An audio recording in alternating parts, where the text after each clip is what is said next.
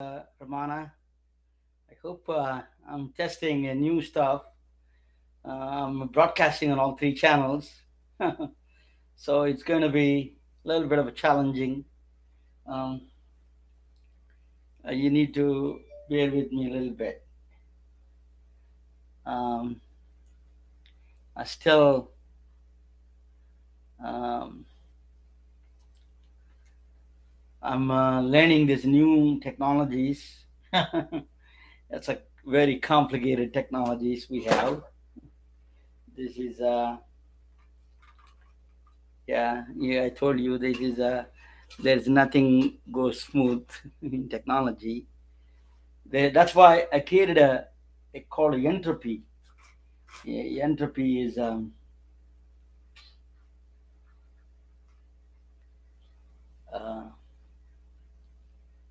technical debt. Actually, it creates a technical debt. So in 1 minute live, it's going to go. We are alive, so it's going to start in 4 more minutes. But it's a new attempt from my side. you know, is going through challenging situations here, but I'm pulling through. It's all your prayers, I think. uh, so to it is we need to have a multi kind of skills nowadays, because if you are good in being a doctor, that's not enough. If you are good being a scientist is not enough. You have to know how to communicate. First thing. Second thing is you have to know how to use videos, edit videos. These are all the future ideas that is going to be the future of technology, future of things. So everybody from anywhere in the world, they could be potentially powerful people. They can express their voices. That that's that is a good part about it. Uh, so it is going to be a little bit rough. I'm going to share with you a screen.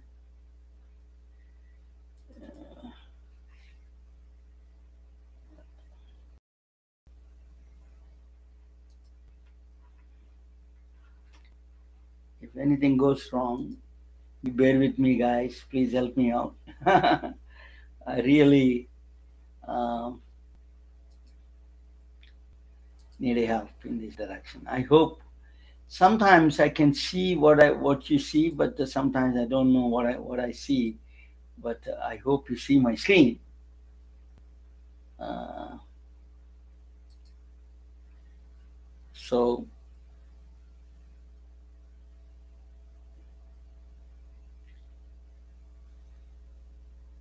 can you hear me?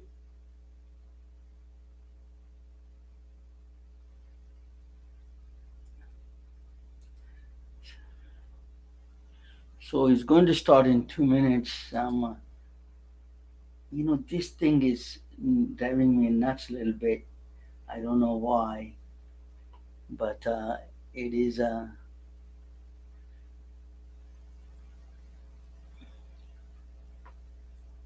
I'll do my best.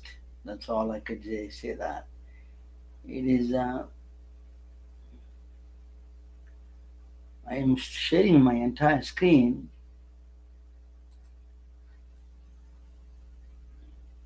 Yeah.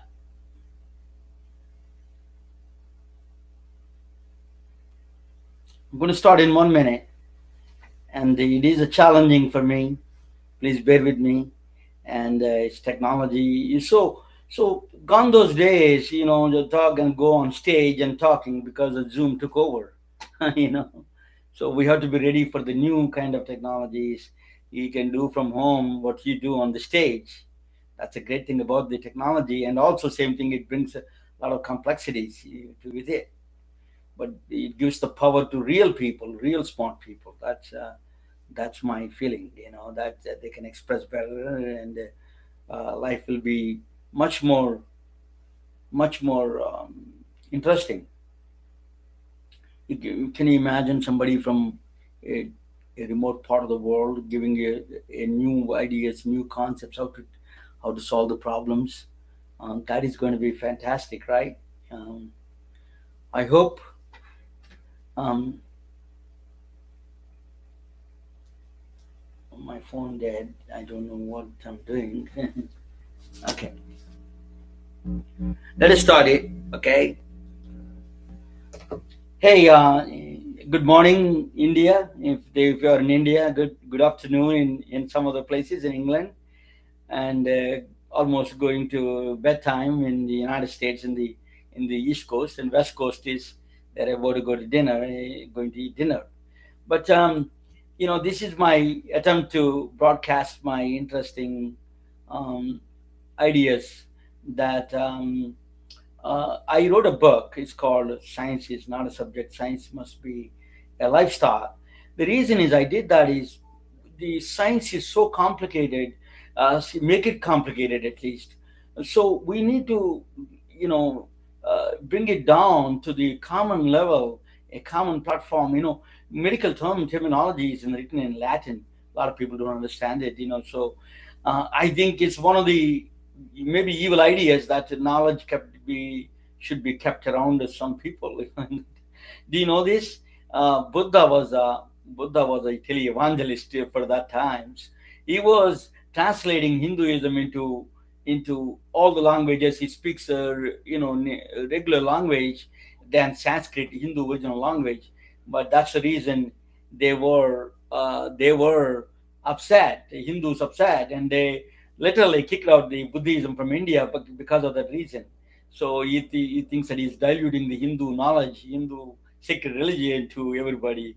But I'm on the Buddha side. I think knowledge should be belong to the democracy works in knowledge. I believe it is the best way to do it. But anyway, in this book I wrote about India's Nobel Prize winners. I'm from India, so I'm a little biased. Sorry, but I did a lot of other scientists around the world, but this is the one for Sunday. I thought it's a good topic to talk about it. So we don't even know what they did. Most of the people, within outside of their subjects, they don't know what Indian Nobel Prize winners did. So I thought about it, right? Understand whatever I can understand it, even if it's not my field. I try to do that. I have a master's in physics, and I did not complete, but I did attended a lot of classes in nuclear engineering and the computer science. So I have a broad background, and I spent almost 30 years in healthcare industry. From providing the diagnostic services to all the way to physician recruitment, diagnostic services, and designing the workflows for the radiology and cardiology. So I have extensive experience in that area. But anyway, let us talk about the topic today is India's Nobel Prize winners. India is a center of civilization, center of education for a long time. But before I do, I want to shout out to Dr. Matthias. Matthias today is a chief medical officer for GE, General Electric. He gave a compliment to my article. So he declared it today with his, along with his Rad Tech, is a Rad Tech Day. So I congratulate him. That is a really, they are most under one of those Rad Techs are the most underappreciated people among healthcare professionals. So I think thank you, Dr. Matthias. Really, it is appreciated. I have written an article about Mary Curie, so that was he complimented on that. Thank you so much, and it is an honor to have you.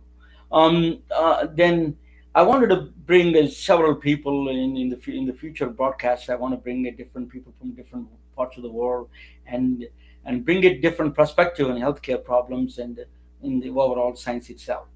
Okay, let us talk about Nobel Prize. India is a center of civilization for a long time, but we don't have too many Nobel Prize winners. Strangely, why? Because the basic research was, like 20 years ago or 30 years ago, we left the basic research. Then we went into this whistles and buzzles of technology. But basic research is the fundamental backbone of any country. If you want to be really in the forefront, that's why Russia and America are always in the forefront of that kind of things. Their basic research is solid. But anyway, we have five people to celebrate the Nobel Prize winners. I'm going to give you first one, Nobel Prize winner Venki Ramakrishnan, Venkat Ramakrishnan. I think I have my middle name is Venkat. Is so I'm not going to talk about Wikipedia stuff. I want to go straight into what they did. Is is a is got a Nobel Prize in chemistry in 2009, but he did a PhD and masters in physics and PhD in physics. He's a physics graduate like me, so he is a fellow physics alumni. So I really appreciate that. Physics people have a little bias towards physics people. I think physics is the mother of all sciences.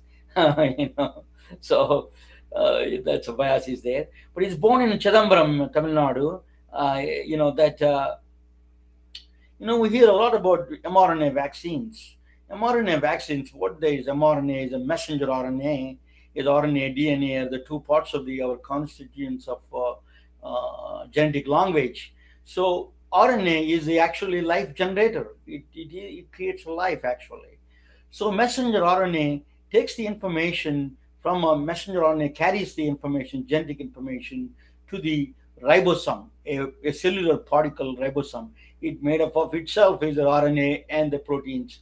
But this cellular particle, what it does is, so mRNA takes to the information to the cellular particle ribosome.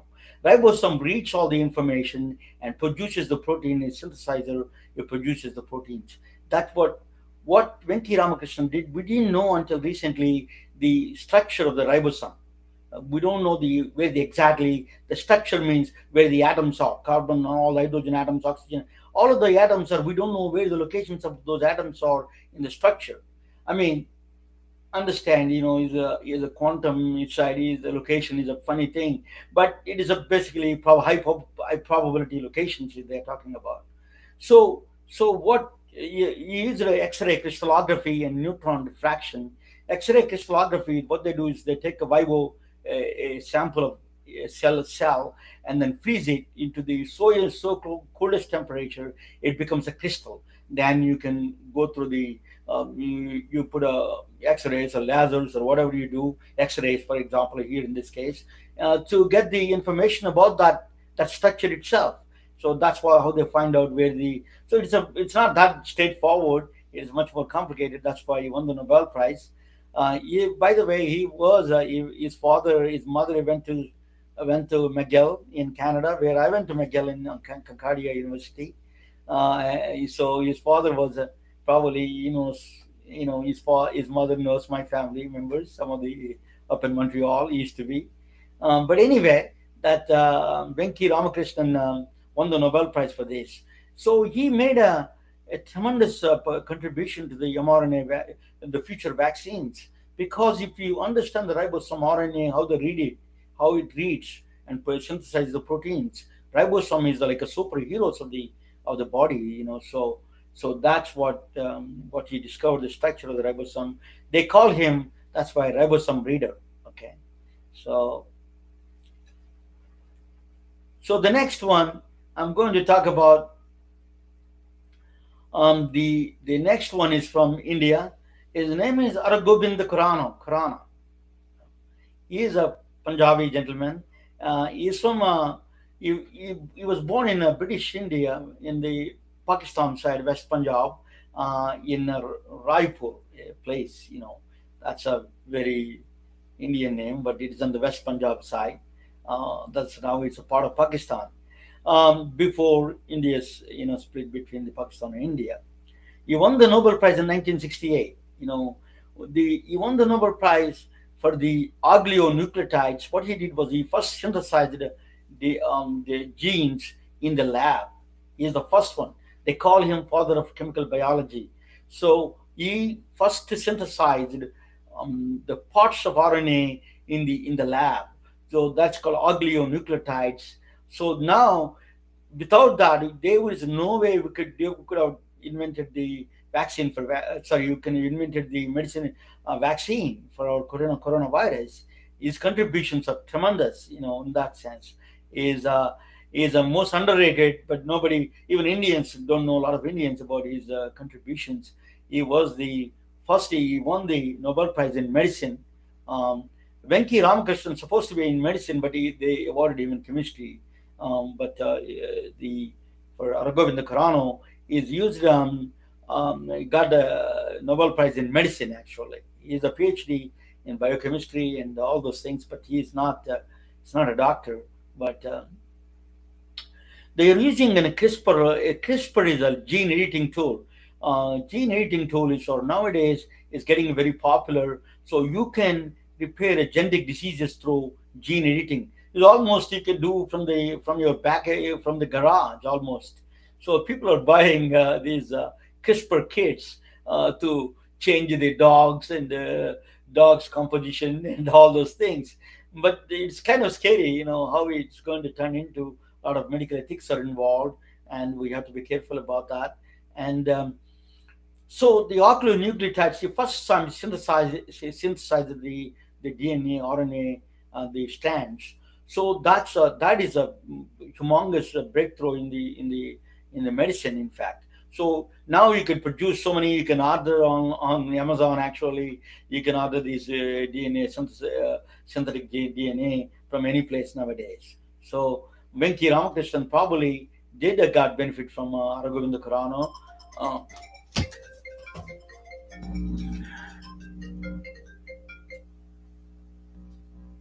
so my daughter is calling. um, I think maybe I messed up my broadcast. I don't know. So she wants me. Hey Lina, I'm in the middle of the broadcast. Can I go there, or can you see me, Lina? Yeah. Okay. Okay. Thank you. Sorry about that. My daughter wants to make sure that I'm not doing anything wrong. The next one is C.V. Raman. Sorry, the next one is C.V. Raman. Um, I'm going in chronological order. C.V. Raman discovery is mind blowing. In fact, his discovery is everywhere, every aspect of science, engineering, medicine, name it, theology. He was almost pervading in every aspect, omnipresent in every field. C.V. Raman. C.V. Raman is 19. His father was a professor in my college, in my university, on the university. But in 1930, he discovered called Raman spectroscopy. Raman Raman scattering is called. What is a scattering is? Raman scattering is when you. Yeah, Lena. I hope I am not. Hello, Lena. I'm in the middle of the broadcast. Okay, congratulations. I'm happy for you. She got engagement rings, ladies and gentlemen. My daughter. Yeah. Congratulations. You say hello to Viri. Thanks. Bye. It's a good day. My daughter got the engagement ring. I'm announcing to the public entire world. But anyway, um, happy day for her. We wish her all the best. She's in California. She's in San Francisco. She's a data analyst for a company. She used to work for CNN. But anyway, let's move on to the Raman spectroscopy. Raman spectroscopy is a really fantastic invention in my view. So, if you suppose you right now, if you wanted to know how do you, if I see an apple, can you, without cutting it, without smelling it, is it rotten or not? Can you tell? There is no way you can tell any other way other than a Raman spectroscopy. That's very interesting, right? The Raman spectroscopy is the only way you can smell, you can, without touching it, you can tell something is rotten or not. So what it is that, when light falls on, the reason you could able to see me, or you could see able to see your family members or anybody, that because the light falls on them and reflects back to their eyes, and then that's what they, most of the reflection, 99.99999% is reflected. It reflects back from when people see it. But some parts of a small light interacts with the cells in our body, and then they give a if you then interact and then emit the lower version of they emit a different kind of a photon, different frequency. So that is you catch it through the spectral analysis, vibrational and rotational spectrums. You can catch and analyze the cells. So if I take a picture of somebody walking by, and then I can, by analyzing their spectral analysis of the vibrational rotational spectrum, if they have a cancer or not. It's scary, but it is very useful, right? So that is what he invented. So in the future, I'm pretty sure you could go to walk into any pharmacy, and then you see that somebody take a picture and then can tell you have cancer or not. That easy is going to be at least certain cancers. Um, that's going to be the future, in fact. So the reason was he was not a popular in the beginning when he was alive, because in the medical field. The reason was that the scattering that comes from the bodies is not that strong. So that's why they did not pay attention to it. That was a big problem, in fact. So what he did was, now we have the lasers, we have ultraviolet rays, and we have different kind of things. We could use it and then get the better information about reflected material, reflected scattering, Raman scattering. A particular scattering is a rotational vibrational spectrum. You can read it from there. So with that, you can say chemical composition, how they're functioning of the the living particles, how they're living cells, how they're functioning. So you can compare the normal cell library with the rotational spectrum of the reflected material, reflected spectrum. Then compare and see how what kind of a deviation is there. And you say if it is not a normal or not, you will know immediately. So not only that, that's right now Raman spectroscopy they use in the sorry, in the on the labs, or like the Vanderbilt and Stanford and other universities use it to counter the surgical procedure, because when they see cancer spreads, you can give a gold nanoparticles to injection gold nanoparticles, and bio is a bio function is that it attaches to the particles, the cellular cells, the gold nanoparticles. Then you can push a light on shed a light on it, and then it reflects it back, and you will know exactly where each cell. There is no way any cell can hide from this procedure. So you could hunt and with the precision you can hunt it, and then you remove it from the. So that is the greatest tool for the surgeons, particularly when you're doing a cancer surgeries.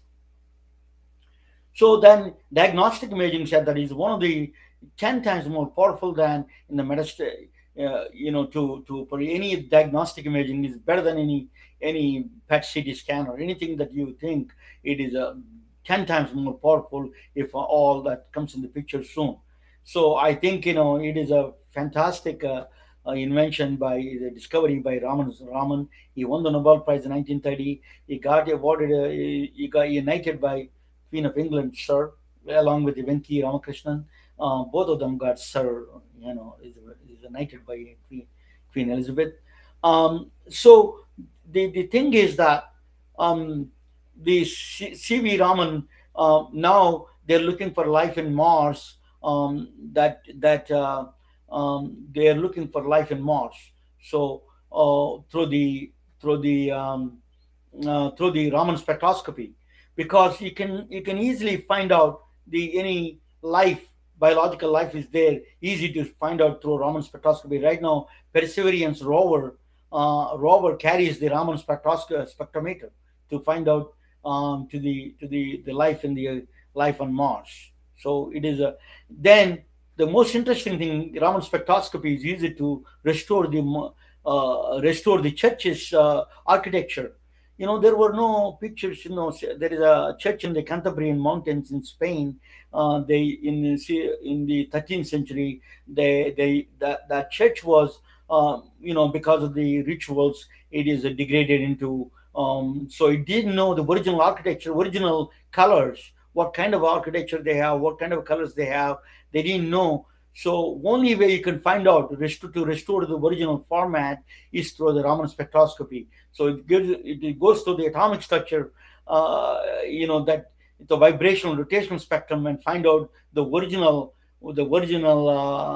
colors of the architecture. So that's they restored back. So not only one church, several churches were restored through the Raman spectroscopy. Even though he's a Hindu, he saved a lot of churches through saved a lot of churches. So that's his contribution. Raman spectroscopy is everywhere. Then his nephew, the nephew was um, um, his name is Chandrasekhar Subramanian. He was born in Lahore, Pakistan. Again, even though he's from South Tamil Nadu, his parents are from Tamil Nadu. He was on a diplomat mission in British India. He was born there, and then eventually spent some time in England, and then moved to Canada, and then eventually moved to States. In the University of He became a professor in the University of Chicago. He was awarded the Nobel Prize in 1983 for a discovery of the Chandrasekhar limit. It's called. So when the when the gravity, and what Einstein, according to Einstein, when the gravity, when the massive objects, when the gravity becomes huge, like a 1.44 solar masses, it cannot sustain the gravity, pulls it back to the center, and it pulls it back all the way then it follows the supernovae and then becomes a black hole, um, or neutron star. So the 1.44 solar masses is the limit you got to have before it becomes a black hole. So that's a limit. His name is a name named after him. It's called Chandrasekhar limit. So he was the black holes are very strange objects. It's Even though when Einstein was through his equations, they found the black holes can exist. He did not believe himself. His own equations, the outcome of his own equations, he did not believe the black holes. Black holes are mystic objects, even though the science is very simpler, very extremely simpler. But the function of it and the mystery behind it is extremely complicated, and it's very integrating. In fact, suppose where if somebody is falling on for example, I'll give you some black hole tidbit. If somebody is falling on the black hole, is a black hole complementarity principle.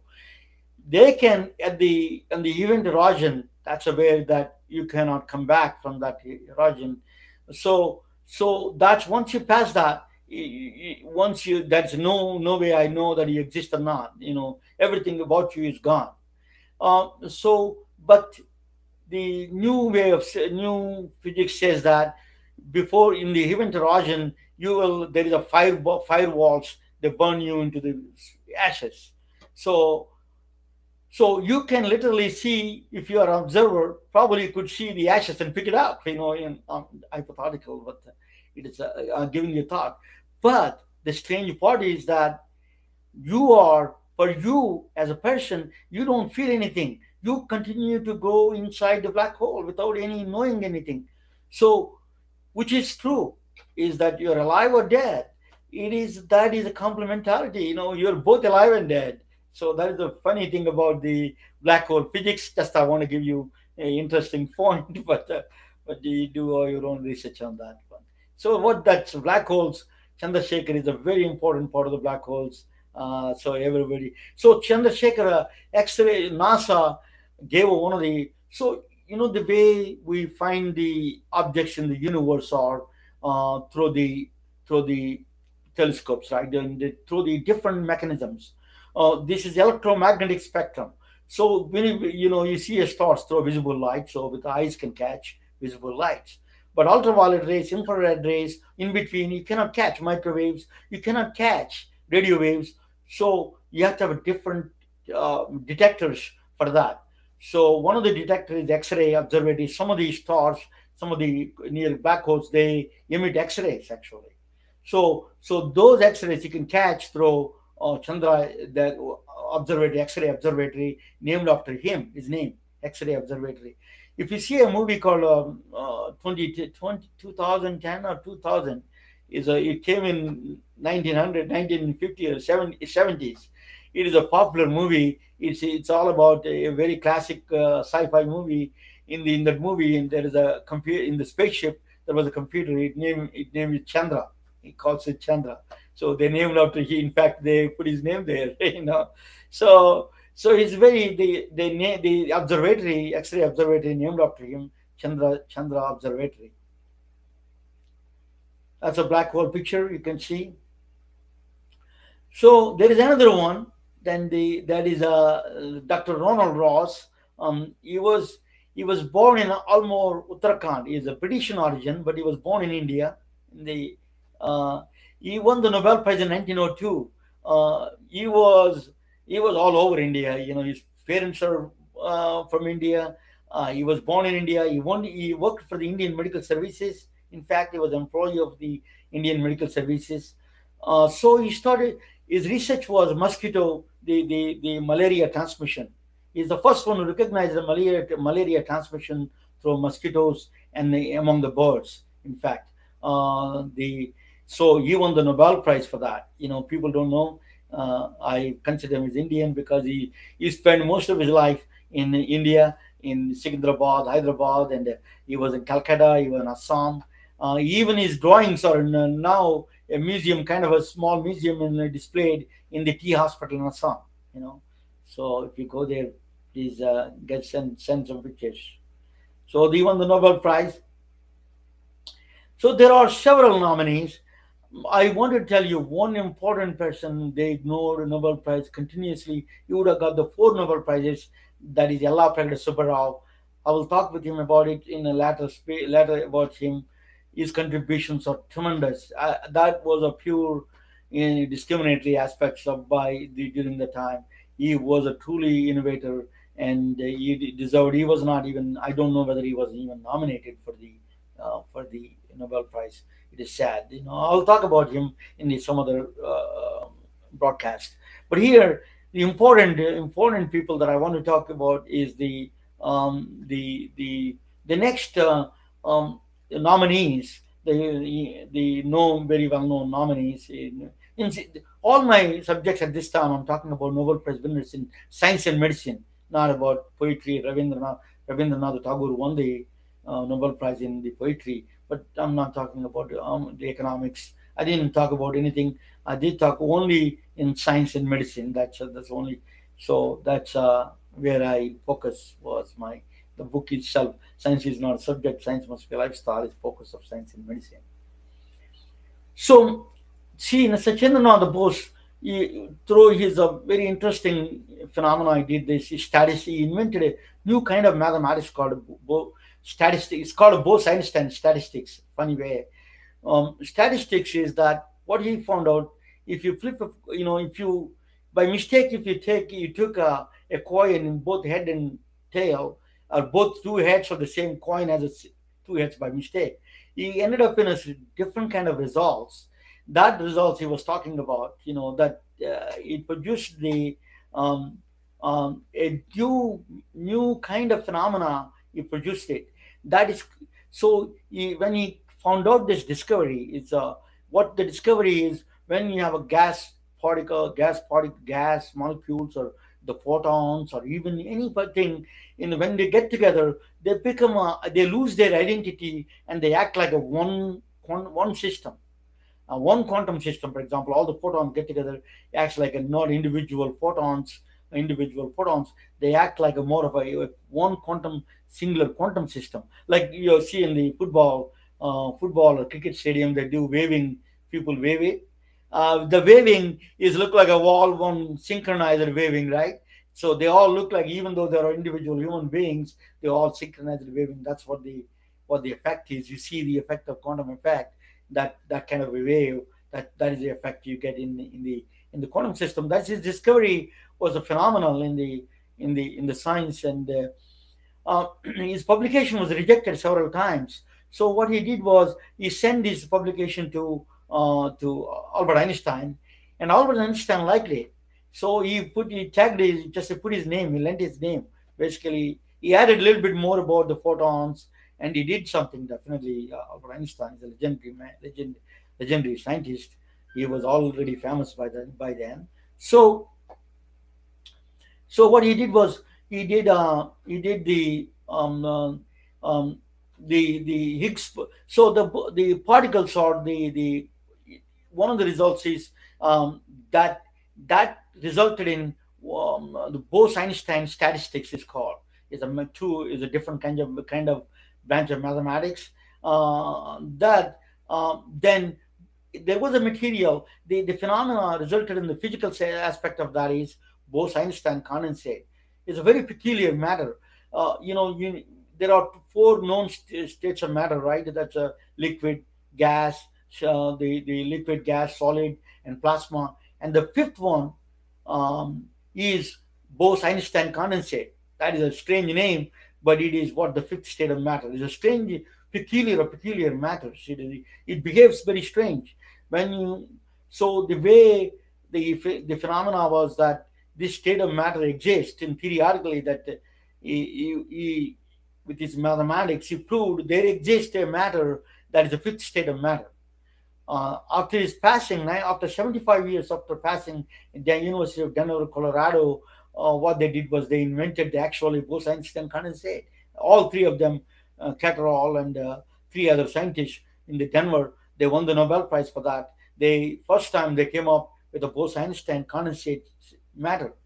So they produced the Bose-Einstein condensate. It has a tremendous application. Still, we are in the beginning stages of that applications. Bose-Einstein condensate. They use in the International Space Station to study about endothelium functions. Endothelium is a skin wrapped around. It's like a wrap.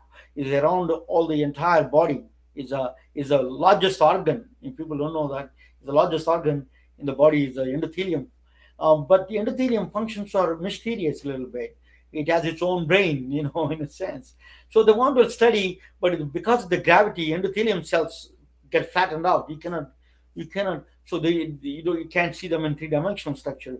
So the only way in the zero gravity situation you can study in the International Space Station through Bose-Einstein condensate. They immerse in the Bose-Einstein condensate. They can do that. They can read that. So his contributions are tremendous. He was nominated several times, but he did not win. He deserved. Higgs boson, God's particle. They say recently, they found out one of the standard model of particles, Higgs boson. Boson is named after him. Bosons are a integer spin, a particular particles. Bosons and fermions are two classifications of particles. Bosons are they're like they can stay in the all of together, and they can coexist in the same state like a puppies. Like the but the but the but the fermions are like a cat. The stray cats. If they don't like each other, they don't like each other. So that's Pauli's exclusion principle says that when you fall from a tree, the people, when you get hurt, the pain is not from the gravity, it is actually electromagnetic. In Pauli's exclusion principle, the electrons in your body violently repelling because they cannot be in the same state. Fermions don't allow two electrons to be in the same state. So they violently repel, and that's what it causes the pain. So it is electromagnetic radiation is causing the pain.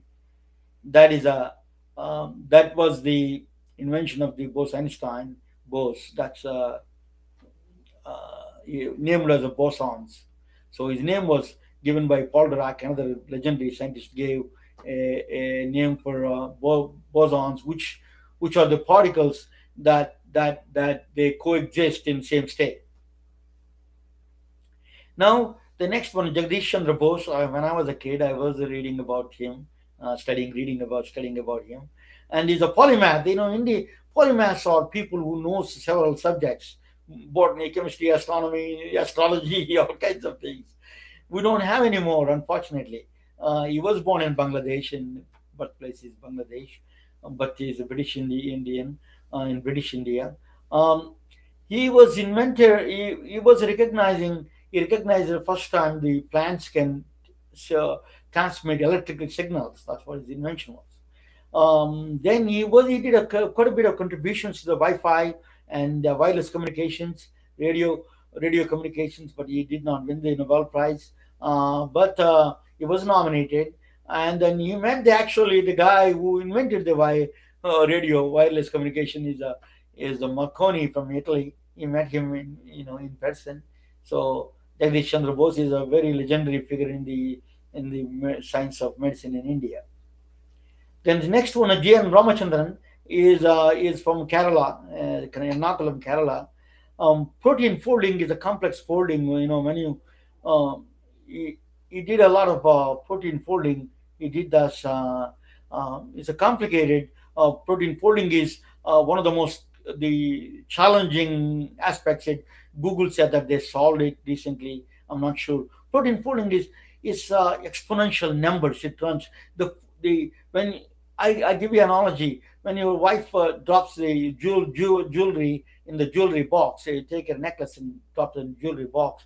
The pattern it falls in. If you want to get the same pattern exactly, you know how long it takes. Human mind cannot grasp. It may take a billion years. Still, you will not reach half the way to the exact pattern because our minds are not made for that kind of huge numbers. So protein folding is a complex one. People have been trying protein folding for a long time. Actually, spike proteins is one of the challenging things. The spike proteins. So without the Ramanujan, another gentleman, another from Tamil Nadu, invented this mathematics. Ramanujan, some I'll talk about him in the future podcast. But protein folding is very vital to discovering all the problems in the vaccines and other things. So he did quite a bit of contributions in the protein folding. The next is E.C. George Sudarshan. Sudarshan is in the United States. He's in Austin. Teaches physics there. Still alive. I think he's one of the few people alive. One or two people. Most of the people, um,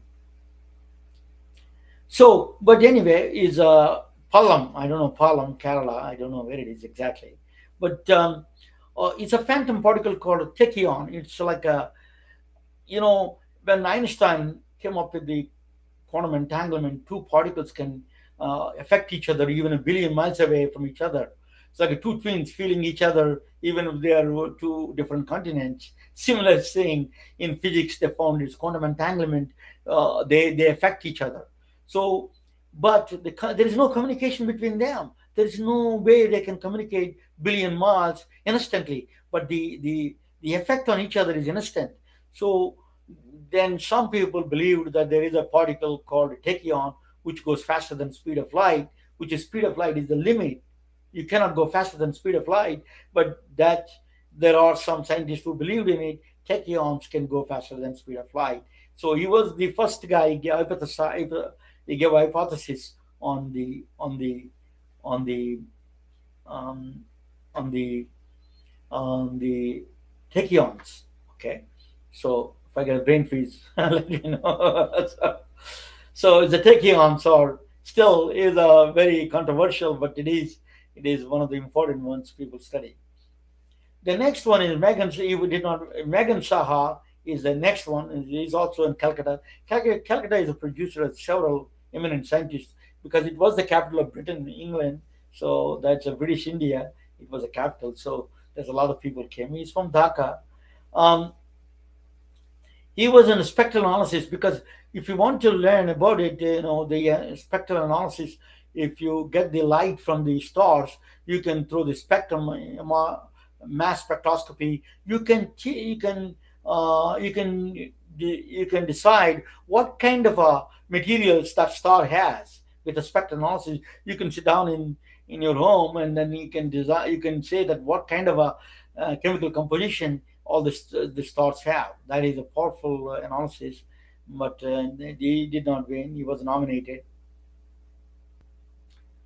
Then is CNR Rao. He's from Bangalore. Is his invention is a two liquid nitrogen, and he contributions for. He did not invent all of them, but he made a tremendous contributions for the invention of liquid nitrogen and the carbon nanotubes. Nitrogen is now cryogenic. All the cryogenics use liquid nitrogen. You know, um, you know, say to my friends, I have a, I used to run an imaging center in downtown Atlanta, and there was a next door the sperm bank used to be there. The people come before they go to war. They come and store their sperm and liquid nitrogen. They used to store in the liquid nitrogen tanks. Next door was interesting. That so you can store the liquid nitrogen 1,000 years. You can have babies up to 1,000 years. That is a strange about the sea monkeys, for example. You can put in the liquid nitrogen and bring it back after 1,000 years. They're dead, and then you put a water on it, and they come alive. You know, so they're eternal in that sense. So he did a contribution to the liquid nitrogen. Carbon nanotubes. Carbon nanotubes are, they one time, and this is a Elon Musk kind of idea. They want to build a elevator to the space, a real elevator. So through carbon nanotubes, you can sit down there. The elevator goes all the way to carbon nanotubes are thin, the most strongest material. It is almost a atomic thin size actually. So it is a strongest material. You can grab it the graphene. It made through graphene. So that was the idea. You can build through. The idea was real. Actually, a lot of people pursued that. To build a shaft to all the way to the all. Some people said that to the moon. In fact, to the so that's a carbon nanotubes. The next one is The next one is Upendranath Brahmachari. Is a skin disease that I don't know much about this disease. The dermal diseases that in India, particularly in the tropical areas, it comes there. Somebody mentioned to me. I'm not familiar with this name itself, but that's a very quite. She did a contribution. She's the only woman from India. Sorry, she's not the one. Sorry, he's not he's the guy. So he contributed in the medicine, but he was nominated for the medicine Nobel Prize for medicine. He did not win, but he was nominated. T.R. Seshadri is another gentleman that he is from Tamil Nadu again. Tamil Nadu produced stalwarts of the intelligent people from India. Um, he got the highest civilian award, Padma Bhushan, Vibhushan. Um, he invented some of the oxygen heterocyclics. They're all congestive heart failure. They use it still. They use it. He did a lot of work in the plant chemistry. But his contributions are more of administrative side. He was my former, not my professor, but my previous, my senior, much senior colleagues, professor in Department of Chemistry in Andhra University. So he spent a lot of his time in Andhra University in my home university. So he was nominated. Um, then the next one is Asima Chatterjee. She's that she did birthplace is Calcutta again. That she's the only woman among all the nominees or winners from India. We need more actually. She did a lot of work on the alkaloids and morphine and quinine. These are the cocaine used to be used as a pain drug in the past. These are the drugs that used for the painkillers, basically. So she made a lot of contributions there, and um, somebody can give us some more information about it. The next is Homi Baba. There was a atomic research center in India. If you want nuclear medicine material isotopes, you have to in India you have to go through a Baba Atomic Research Institute Research Center, BOT they call. It is near Mumbai. It is located near Mumbai. So his contributions is a cosmic rays. These are the cosmic rays coming from mysterious places sometimes, I think, but it's actually from the quasars and coming from the near the black holes. The kind of cosmic rays or origins are still kind of mysterious, but when they come, is interactions in the with the Earth's atmosphere. That was Earth's atmosphere. Um, that's what he found it. So, for example, muons is one of the particles that, the Einstein's relativity was time dilation was practically examined, practically validated through the muons, through the particle muons. So so India named after him, named after the Bark is named after him, Baba Atomic Research Center. I got a job there, but I did not take it. So these are the people that you think. So what I did was, I wanted to create science and medicine awareness. So, oh yeah, one more thing is, yeah, I want to tell you. I will be talking about, definitely, about the Yellapakada Subbarao. His contributions to the medicine is tremendous. He is from Harvard, but it itself is a own topic. I'll talk about it. But anyway, I produce. We want to popularize these people. Their contributions. These Without these people, uh, would not have been anyway closer to the what we are today. Basic research is a fundamental thing. It's important. India should must allocate resources to the basic research. Technology come and go, because technology can accelerate, just Murphy's law. It can, if you whatever you are using now, it can be invalidated within 5 to 10 years.